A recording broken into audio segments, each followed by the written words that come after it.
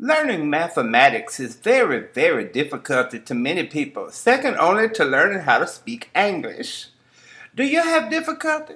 Don't be embarrassed. It's a lot of people don't know what they're doing when they get up there and do their mathematics. We're going to introduce you today to Fort Bend Tutoring, honey.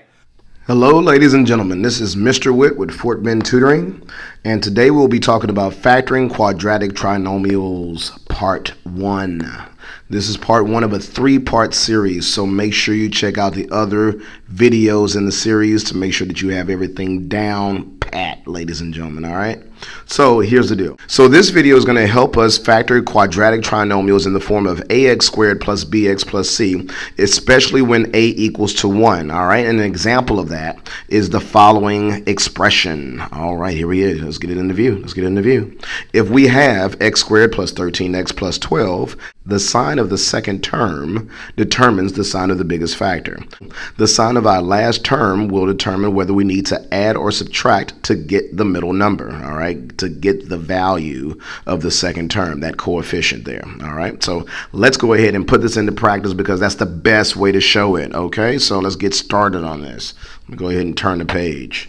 So here we are with problem number 1. I have x squared minus 7x plus 12.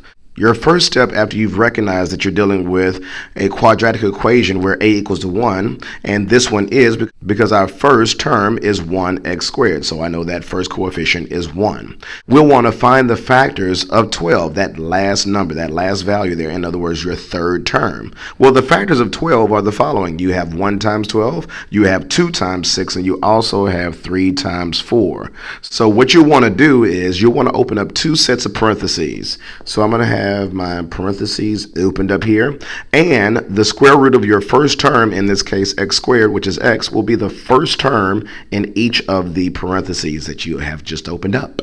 All right, then after that, focus on the sign of the last number. That positive sign is telling me that I'll need 2 factors of 12 that will add to give me 7. Well, I know that 1 plus 12 is 13 and 2 plus 6 is 8 and 3 plus 4 is 7. Well, that's the value that I need. That last one right here, this 3 plus 4 is going to add to give me my 7 that I need as that middle coefficient, that middle number. So I'm going to start, and I always lead, ladies and gentlemen, with the largest factor first because I like to be consistent, and also because the sign of the middle term will always be the sign of this largest factor every single time. So whenever I'm factoring here, I want to make sure that I recognize that, hey, the largest factor has the same sign as that middle term's coefficient, so it's going to be negative. Since I'm adding, ladies and gentlemen, keep in mind that like signs add, unlike signs subtract. Therefore, the sign of the 3 has to be negative. Since they are adding, they must be the same sign. So that means that this is my answer. Yeah, just like that. It's over. It is over. That's the answer. Also keep in mind that since your answer is the product of 2 binomials, in order to check this, you can always just simply multiply these together, all right, using either the FOIL method or the distributive method. In other words, get your arrows popping in order to check your answer. So I'll end up multiplying x times x gives me x squared, x times negative 3 is negative 3x, negative 4 times x is negative 4x, and then finally negative 4 times negative 3 is positive 12. All right, if we were to combine these middle terms here, you'll end up with x squared minus 7x plus 12, and this checks out with your original problem, ladies and gentlemen, and that's it. So for step purposes, ladies and gentlemen, let's go ahead and recap on what you just did. Well, we started out by recognizing that we did have the form of ax squared plus bx plus c where a equals to 1 because that first coefficient is 1. From there, we found the factors of 12. My factors of 12 are 1 times 12, 2 times 6, as well as 3 times 4. I have my framework of the answer here in the form of 2 binomials. 2 sets of parentheses were opened up. The square root of x squared, which is x, and I used that for the first term of both of my binomials. And then I found the 2 factors of 12 that added to give me 7. That would be 3 and 4. Notice that I'm not caring about the signs right now. I worry about the signs at the end. But for right now, I just needed 2 factors of 12 that would add to give me 7. So that was 4 and 3. Then the sign of your largest largest factor, the 4 in this case, is always going to be the sign of the middle term's coefficient. So that's why my 4 is negative. Because I'm adding to get 7, this 3 has to be the same sign. If these were unlike signs, they would subtract. And so since I needed to add, they have to be the same sign. That's why the 3 had to be negative. And done. That's it. Yeah, we call this the easy type of trinomials here, okay? So these are the easy trinomials. So let's look at some more. All right, check out problem number 2. For problem number 2, I have x squared plus 8x minus 33. So because I recognize that this is in the correct form of ax squared plus bx plus c, where a equals to 1, I'm going to go ahead and find the factors of 33. And remember, I'm not caring about the sign right now, so that's why I didn't bring over a negative 33. I just need the number and its factors. So here I have 33, and knowing the factors of 33 are just 1 times 33 and 3 times 11, all I'm going to do from there is open up 2 sets of parentheses here, knowing that my square root of x squared is just x, so I have my x there, and I'm looking for 2 values that will multiply to give me 33, 2 factors, and subtract to give me 8. Well, 1 and 33 don't subtract to give me 8, but 11 and 3 will. So I will use 11 and 3, and remember, the sign of that middle term's coefficient must be the sign of the largest factor, that biggest number. So my 11 must be positive. Since I'm subtracting to get 8, the 3 needs to be the opposite sign of the positive 11 here. So this needs to be a negative 3 here, because unlike signs subtract and like signs add, so in this case, since I needed these 2 values to subtract to give me 8, if I have a positive 11, this 3 needs to be negative, so they will subtract. All right, and that's the answer. Done. Let's go ahead and put a red box around that. I like putting red boxes around my answers, just to let you know, just a little inside scoop on Mr. Witt. All right, so here we are. Next problem, problem number 3. I have x squared minus 5x minus 24. Well, I do recognize that this is in the correct format, ax squared plus bx plus c, where my first coefficient is 1. So what I want to do next is I want to find all the factors of 24. So here we are, 24.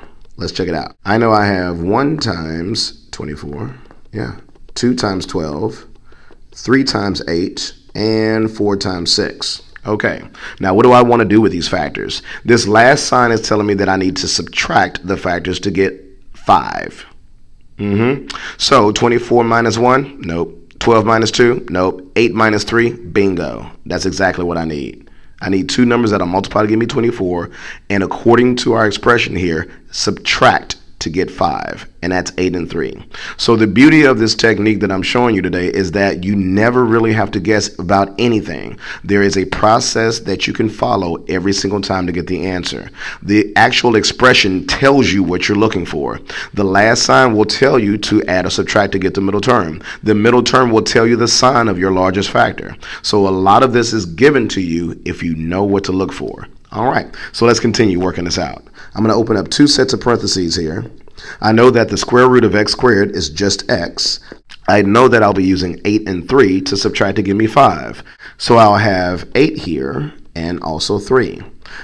I'll keep the sign of the middle term's coefficient, which is negative, and because I'm subtracting in order to get 5, I'll need this 3 to be the opposite sign, which is a positive. And that's it. That's the answer. That's it. There you go. Hope you enjoyed that. I did. Next problem. Problem number 4.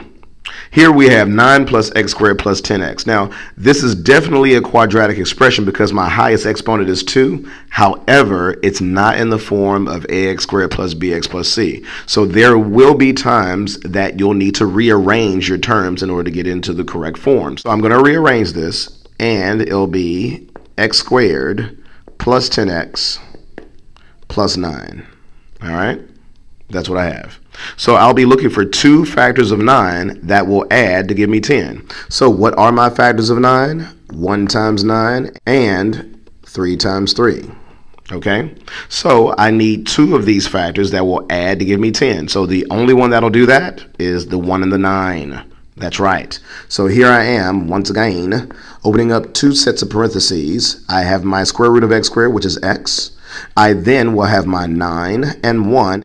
My largest factor will always be the sign of the second term. So since that 10 is positive, the 9 must be positive. Since I'm adding, the 1 also needs to be positive, because remember, like signs add, unlike signs subtract. So my 1 must be positive in order to add with that positive 9 to give me a positive 10. Yeah. Okay. Well, that's the answer. That's it. I hope you guys are really feeling this. Okay. So let's continue on. Problem number 5.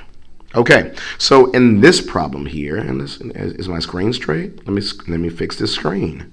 My screen must be straightened. Okay, problem number 5. I have 2x squared minus 30x plus 52. Ladies and gentlemen, this is in the form of ax squared plus bx plus c. However, the first coefficient is not 1. It's 2. Well, see, that's not the format for the ones that we've been solving thus far. But I will remind everyone here that you always look for the greatest common factor anytime you're factoring anything. In other words, we're trying to find if each of these 3 terms have something in common other than 1. And lo and behold, they do. Notice that every single coefficient is an even number. That means they can all be divided by 2. All right, I'm going to factor out 2, and that'll leave me with x squared minus 15x plus 26. Okay.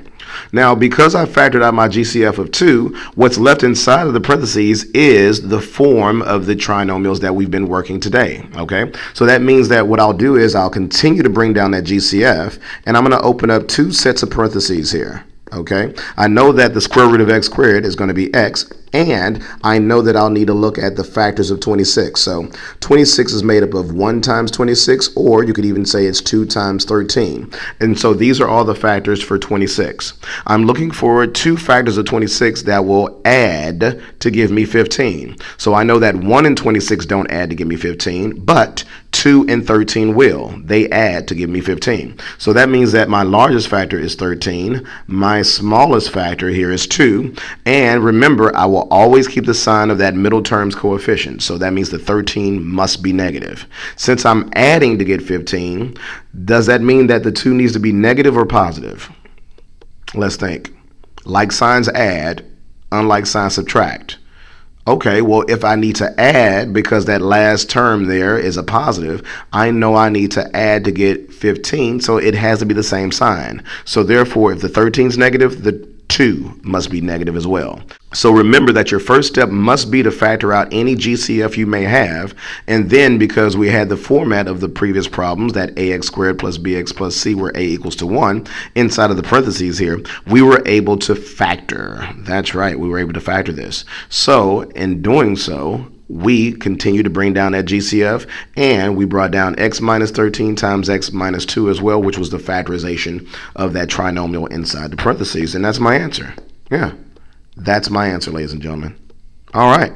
Well, ladies and gentlemen, this is going to conclude Factoring Quadratic Trinomials Part 1. I hope you appreciated that, all right? Because I appreciated the opportunity to show you, right? Okay, so it works both ways. Well, as always, please like our Facebook page. Go ahead and follow us on Twitter at Fort Bend Tutoring. And, ladies and gentlemen, peace. We certainly hope you enjoyed today's presentation by Fort Bend Tutoring. Did you understand the program? Would you like to rate us or give us some feedback or subscribe to us? You could do all that on tutormemath.net.